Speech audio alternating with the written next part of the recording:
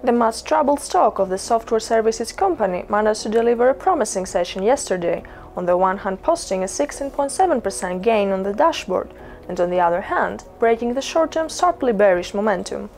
The close above $18.60 and on very high volumes suggests a more serious positioning of the stock.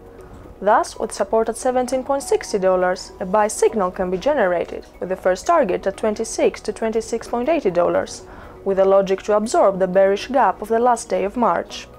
Recall that the stock was recommended to investors in 2021 at $70 per share, registering prices below $14 just a few days ago. The occasion for such a reaction was the improved financials of the company, which announced a 31.6% year-on-year increase in turnover to $245 million, above the expectations for $225 million. Also, the 42% year-on-year growth in its customer base and the forecast for 2023 of $1.09 billion has whetted the appetite of investors to accelerate their risk early on the stock.